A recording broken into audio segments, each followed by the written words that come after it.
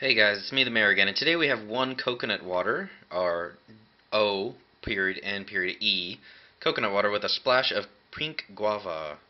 Guava, I don't know how to pronounce that. 16 fluid ounces, not too bad. 80 calories, 11% potassium, sugar 17 grams, and what do we have here? Vitamin C 200%. Ingredients: coconut water, pink guava puree, sugar, absorbic acid, and natural flavors. So it's pretty much organic. Comes in a Tetra pack, so, no metallic tastes or anything. Best on or before 12/18/13. Oh, I better do this pretty quick. The second. And package is your standard cardboard. What is coconut water? Blah, blah, blah about coconuts. One coconut water without compromise. Gluten-free, fat and cholesterol-free. Potassium per package equals 1 banana and not from concentrate. Rejuvenate your body with the good stuff. Alright, well, let's see if it lives up to its name. Alright, well, these are the two people that brought you the beverage, Rodrigo Veloso and Eric Loden.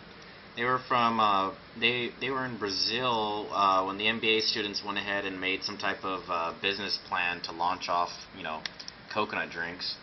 Then a year later, after they got it all said and done, it hit Southern California and supposedly took off. So now I think it has 30 employees, and the Pepsi, they have a distribution with the Pepsi Corporation. So this is a Pepsi sponsored product, not made by Pepsi, but, more or less sponsored by them and distributed by them. Now, if you want to find this product out there in the market, Kroger's and Whole Foods is going to have it. Probably not anywhere else. I don't even know if Walmart will, but I know Kroger's and Whole Foods has them for sure. Alright, well, let's just shake well. Shake well, shake it. Alright, now open it up. Whoa, it has a weird cap. Huh. Looks like teeth on a leech or something. Looks kind of complicated, kind of dangerous in a way. Oh, it looks kind of promising.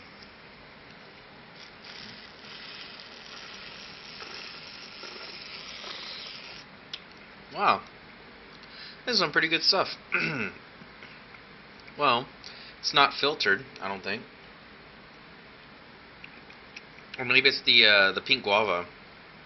I think that's probably what's not filtered. But let me see here. Where does it say? Yeah, guava puree. So that has like some of the plant matter still in it. It tastes pretty good though, I'll tell you what. It's got extra sugar in it, added sugar. So it tastes pretty sweet. It's not like the other types of coconut waters, that are 100%, no sugar, no additive, no nothing. This one's more of like a, like a soft drink beverage type. You're going to get a little bit more punch out of it. I mean, it's pretty good, and I'm pretty sure it's a lot healthier for you than like a Coke or something, but I'll tell you what, it tastes great. Yeah, surprisingly, it's not too thick. It has that sugar, but it doesn't make it too thick. And the guava puree, it's got enough in it to definitely taste the difference. Now, the coconut water itself, it's pretty good, pretty good. I've tasted a little bit better, but like I said, I mean, this is probably above most coconut waters out there. And with the extra pink guava in it, it actually creates a pretty good fruit melody, kind of like I'm downing like a fruit juice drink, And shaking it well, that probably helps stir up all that guava down there. Final thoughts, drink it on a hot day? Yeah, I would. Definitely. It's good enough for me, so I'm pretty sure it's good enough for y'all. And me, I really don't like coconut waters too much, but, I do it for y'all guys, so that way y'all guys can get some, good intel on the situation. Alright guys, well, cons, not really much. 99 cents bought me 16 ounces, which is like, 2 8-ounce servings, so pretty good deal there. And it tastes great, and it's not overly sugary, surprisingly. Alright guys, well, that's the Mayor. Thanks for watching.